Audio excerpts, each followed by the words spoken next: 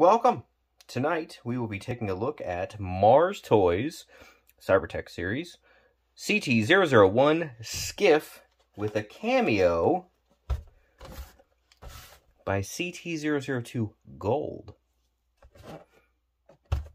So that's the gold bug version, and here's the packaging. So he's packaged in vehicle mode, which is cool, and you always love to see that little throwback with the window and you see the vehicle in there. Some product shots.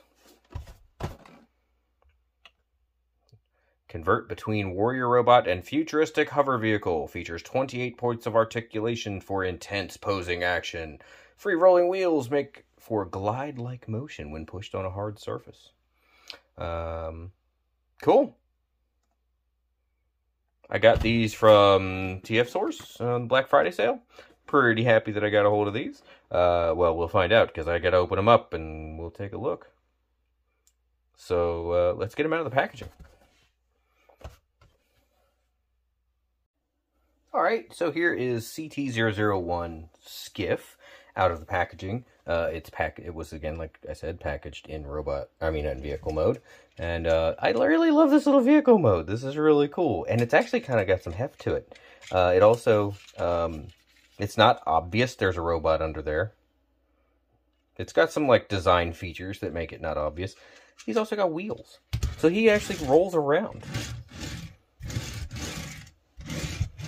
He rolls around pretty good, actually. So, I mean, he's pretty cool. I do kind of wish he had, like right here you have the little guns.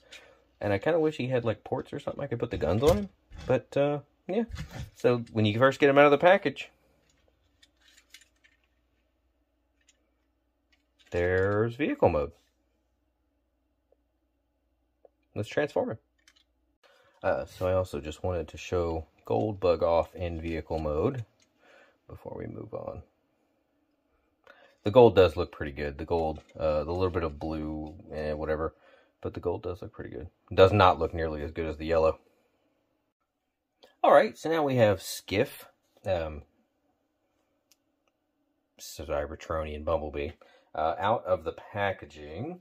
And you'll see, like, he's got quite a bit of shoulder kibble. And if you look underneath it, it's just all hollow space. He does come with two of the guns, which is kind of cool. You'll notice he's just kind of flopping around in my hand a little bit. So this one and another one I'll bring out in a second. I don't know if it's just because these are kind of older models.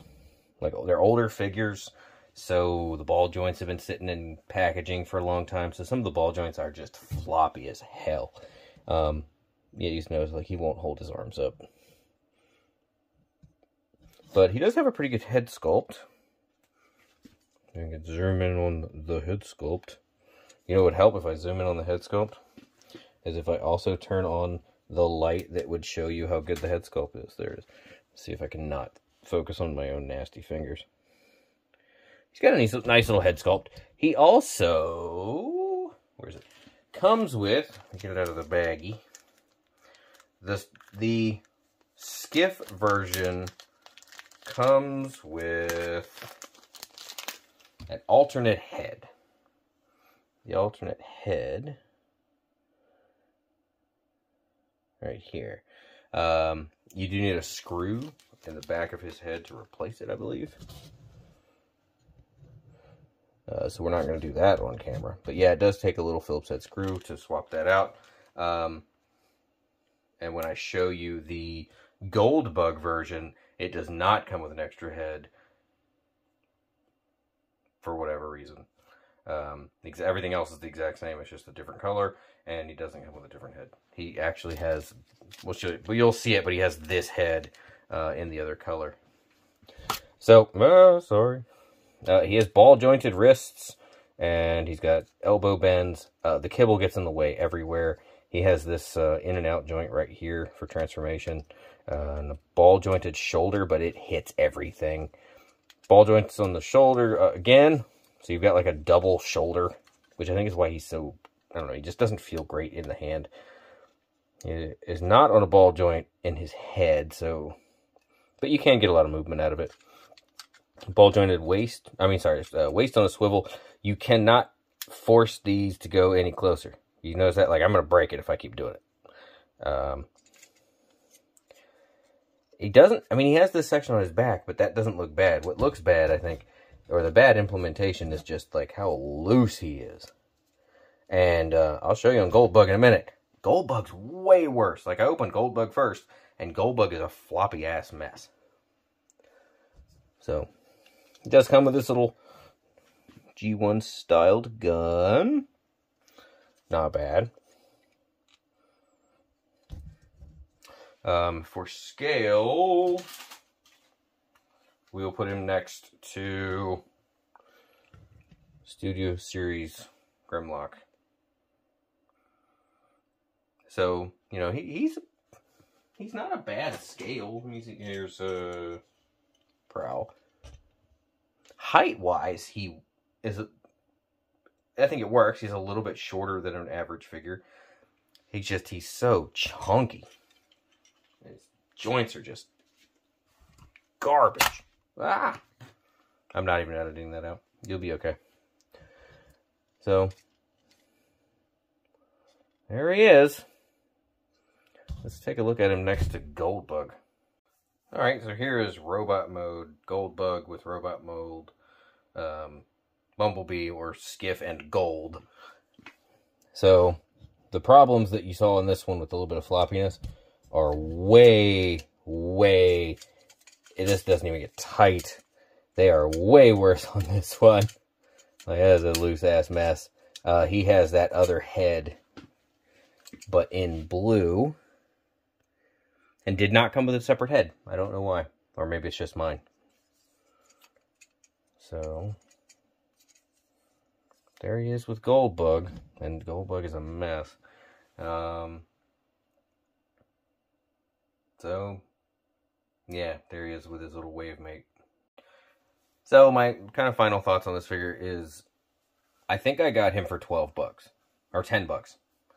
One of them was, they were on sale on TF Source for Black Friday. One was 10 and one was 20. And I think he was 10 and Gold was 20. And Gold is floppy and doesn't come with a separate head. And he's not. So the other thing I really don't like about these, and I'm going to pull this out right now, is these Mars Toys figures, they don't come with instructions. They come with QR codes to give you instructions. Well, that's fine and dandy, unless, like the Untrustables, Unrustables, the barcodes that they come with for the instructions go to a dead channel. And you actually can't find the official instructions anymore. I bought those at the same time that I bought these, and I don't even know if I'm going to review those, because I had to just look at still photos and watch other videos to transform them, and they're not great either. They suffer some of the same issues with these loose, super loose ball joints. Again, this one's not as bad as the other one. He doesn't even want to stand up on his feet. I honestly, my honest opinion on these, I don't even know if I'm going to keep these. There's a place up the street that I can trade toys in now. Video for that coming. I've already talked to them about that. And I might just trade these over there. Even if they give me like $5 a piece in the box, I'll be happy. Because these are, they don't look bad, is the thing. So, I mean, I might keep them, I might not keep them. I won't buy anything else made by Mars Toys. I don't know if Mars Toys is a thing anymore. It's probably not.